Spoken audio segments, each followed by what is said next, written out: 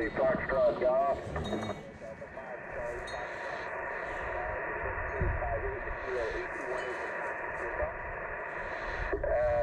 Call sign is Kilo Golf.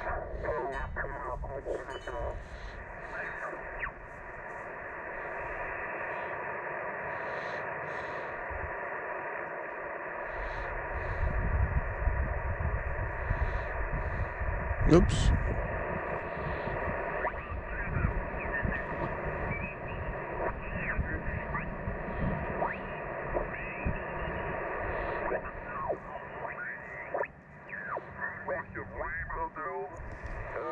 No, not yet. That's in northern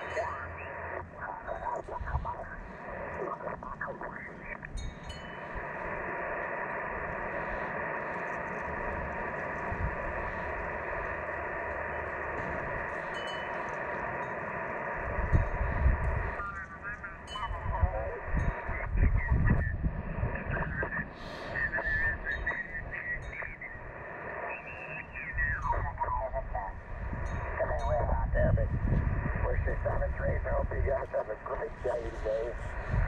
Our weather's doing fine here, and just like always, you guys have a straight 5-9 signal into Missouri.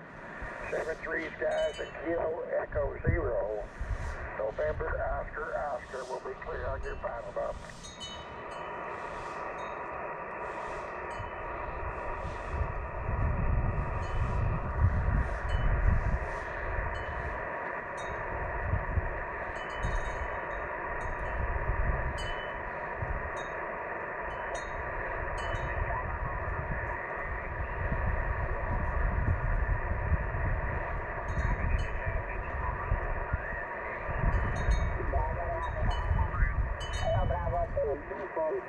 Sierra Alpha Bravo 1 Foxtrot.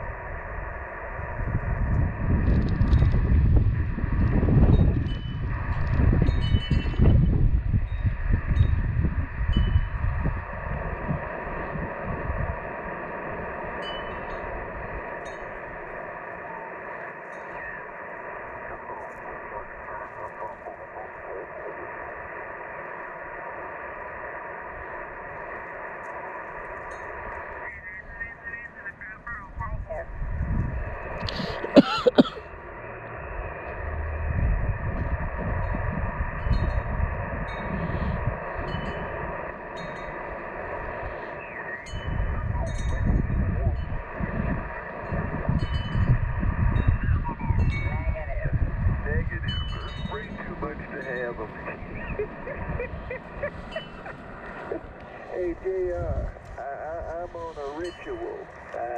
You know, at least 5 times a year, we spray. And I don't use that what do you call it, oh boy, diluted stuff.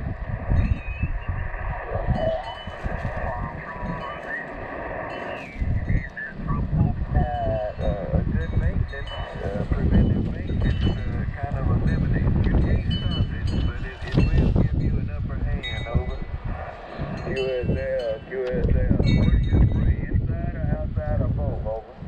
I spray household stuff inside, but outside, on the dirt, at least 12 foot, 15 foot away from the house, all the way to the house, all the concrete, saturate the base, spray the stucco all the way up, spray underneath the eaves, and then spray at least 2 to 3 foot going up on the roof line, over. Guys, see, you must have a commercial type sprayer. That's a lot of spraying, over. Oh yeah, I got I guess it's what, a 7-gallon tank, 5-gallon tank, something like that. It's got a motor on it. I used to have one of those backpacks that had a pump handle, and you pump it and go. But man, look at here.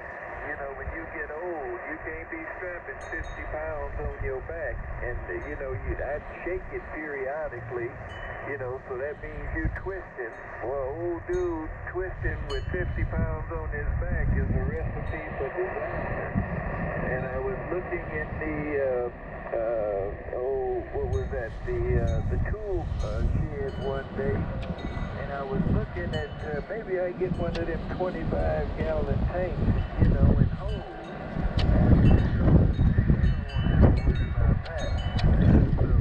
I ended up finding a 5-gallon that was on a dolly, and it had a pump to it.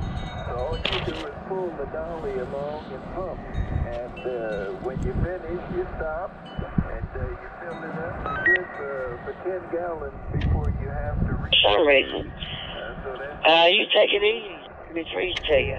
This is KD8, IDK, in Spring Drive. Thanks for coming back to me.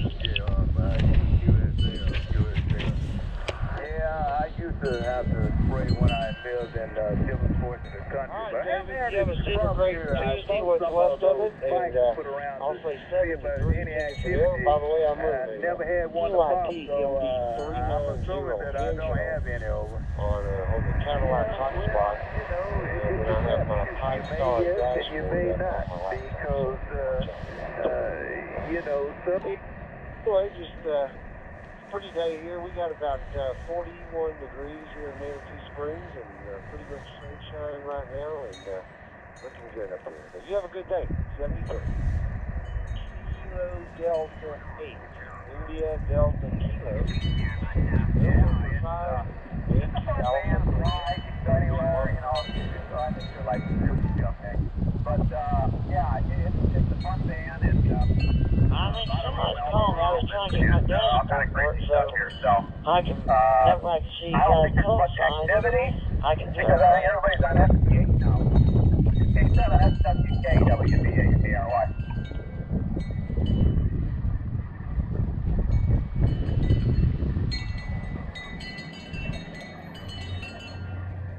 Uh-oh, did I lose you?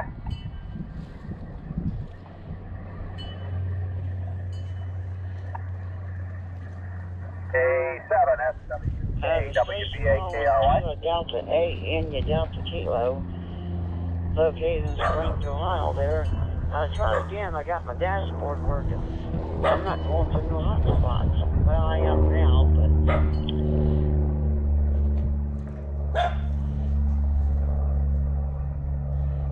Yeah, you're back. I don't know.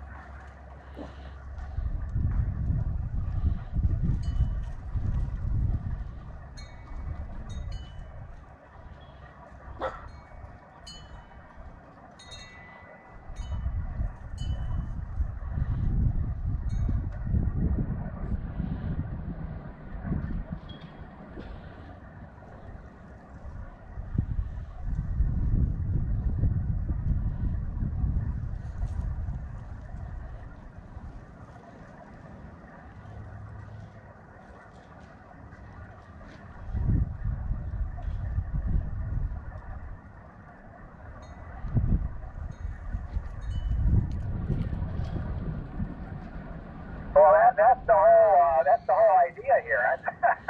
That's why it's so fascinating. You know, I get my old tubed AM equipment out, and it's based, you know, it's how's that, you know, solid state I can see because everything's connected together. You know, there's no vacuums or anything. But you got a tube, and now you got your signal going through there, and it's like going between something and something, and there's nothing touching, because if there is, that'd be bad. And you get a signal out. But I don't understand it. I don't think even science understands it. And then you have an antenna out there, and then you make it couples over to the whatever they call it. I call it the ether. And it's just amazing.